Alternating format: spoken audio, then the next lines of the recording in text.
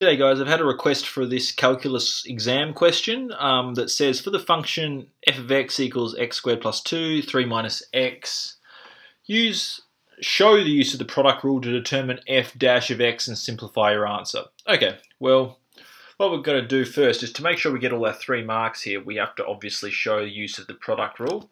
Now the product rule is if we've got this function that's defined as y equals like two functions multiplied together, the derivative of it, y prime, is going to be equal to, we do the derivative of the first one, we leave the second one as it is, then we're going to add the derivative of the second one and leave the first one as it is. So that's our product rule. We've got to show that we've used that method to solve it, because you could multiply out the brackets and then just do a straight derivative, but this question is saying product rule, so that's what we're going to do.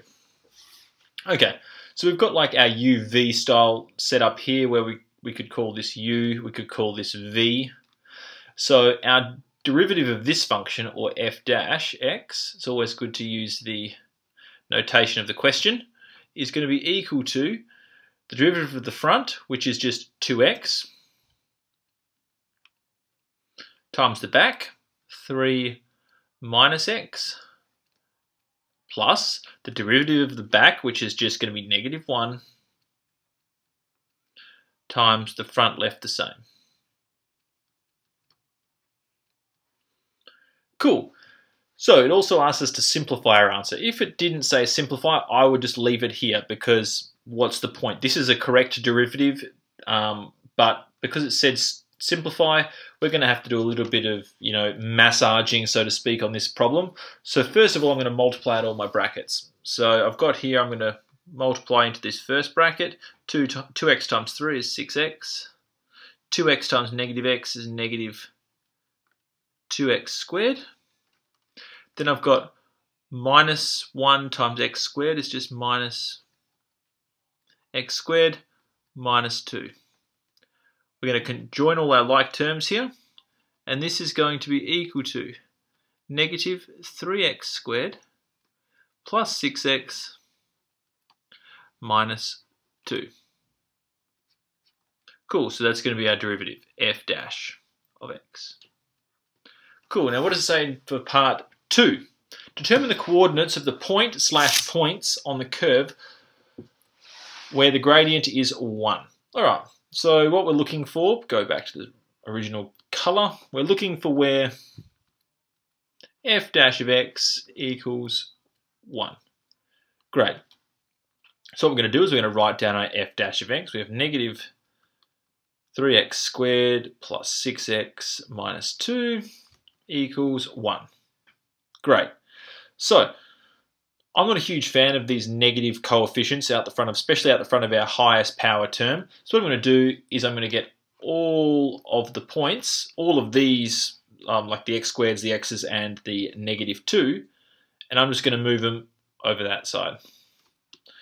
So what I'm going to have left on this side is obviously 0 equals. So it's going to be 3x, because we're just going to change the sign on all of this. Minus 6x plus, now plus 2 onto 1 is a 3. So we need to solve this equation here. We can, hopefully you guys understand a little bit about quadratic factorization. So what we're going to do is I'm just going to, first of all, factorize the entire thing by 3.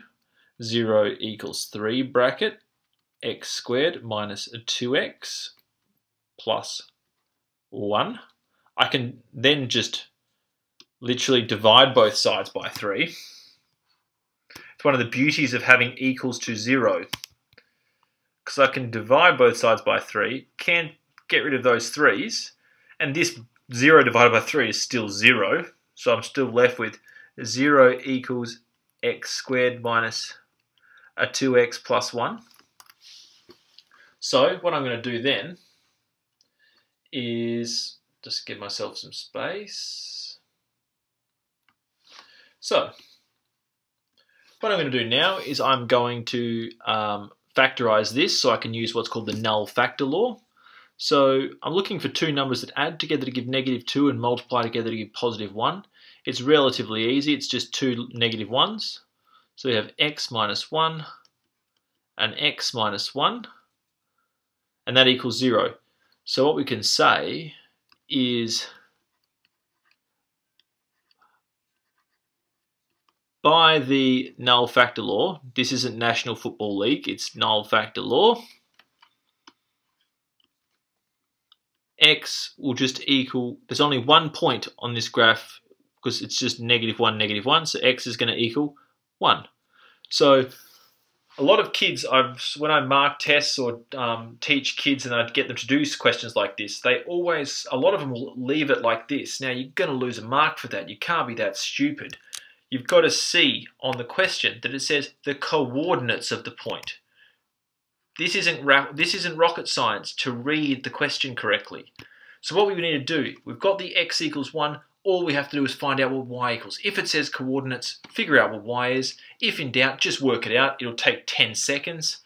So what we're going to do is we're just going to substitute 1 into the original equation. So we're just going to find f of 1, and that's equal to 1 plus 2 is 3, 3 minus 1 is 2, 3 times 2 is a 6. So the coordinates of the point,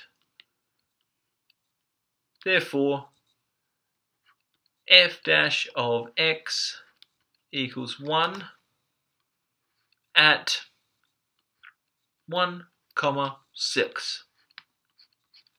Not rocket science, guys. All we have to do is just make sure we substitute our x equals 1. Once we've done all this heavy lifting here, just put it back into the original equation and figure it out. It's nice for this question how they've given us a nice easy number like x equals 1, but sometimes they might give you a fraction or some kind of weird number which might take a little bit of extra time, but this time was nice to us. So let's just quickly go through what we've done. So back to the top. It told us to show use of the product rule to determine f dash of x. Now, to show use of the product rule, it might be wise if you actually write the product rule down in the margins so the teacher knows that you understand what the hell the product rule is. Once you've got this written down, we're going to use this to guide us. I then found my u and my v. Again, I'm just trying to demonstrate to the marker. When I'm doing stuff like this, I'm trying to demonstrate to the marker that I grasp the product rule. You have to provide the marker with clues that you know what the hell you're doing. You're not just fluffing through the maths. So if I'm putting a u and a v here, and then you can see where the u and the v corresponds into my solution, you can see the use of the product rule. So the marker, I'm basically giving him no choice but to give me all the marks. So what it asked us to also do is simplify our answer. So then we just combined our like terms and put it in as just a non-monic quadratic equation. We went on to part 2 of this question. So we got our 3 marks, happy days, 1, a 2, a 3. We went on to part 2 of this question and it asked us for the coordinates. Now, I can't stress that enough. Coordinates are the points on the curve where the gradient is 1. So we defined what we're looking for. We're looking for when f dash of x is 1. Now, if you stuff up the rest of the question, if you've got a nice marker, you might even get a mark for just writing this down, because you've demonstrated what the hell you're looking for. So what I did then is I substituted my derivative in. I made it equal to 1. Now I did used a bit of personal preference here, and I moved all of the numbers over towards the 1 to get the 0 on the left. The only reason I did that is so I could have a positive number on the highest power, well, the coefficient of the highest power, say. Now I moved everything to the right so I could have this quadratic here. I then spent the rest of the time trying to factorize this quadratic. So I took a common factor of 3 out, and then I just did a bit of monic quadratic factorization and got to here. And then by the NFL, or Null Factor Law, not the National Football League, as I said earlier, x has to equal 1 to make this thing work. So once we did that, we've probably got 2 marks to there. For the 3rd mark, we need the y point. So we substitute 1 back into the original equation, which is up here, and we come out with 6. Once we've done all that, we just write to the markers. This is what our solution is. F dash of x equals 1 at the coordinate point 1, 6. Happy days. So guys, I went through it pretty fast, but I don't think this is a relatively complex problem, and if you're looking at it, if you're looking at this video, you probably just want a quick run through of how you would solve a problem like this. So, I would suggest if you're having trouble with like the actual calculus or a few of the steps, I've got a lot of videos where I break these things down, but here I'm just trying to demonstrate how you would approach this in an exam sort of situation. So I hope this video helped, guys, and I'll see you again next time. If you need any help, make sure you send me a message, and I'll be more than happy to give it my best shot in solving the problems that you have.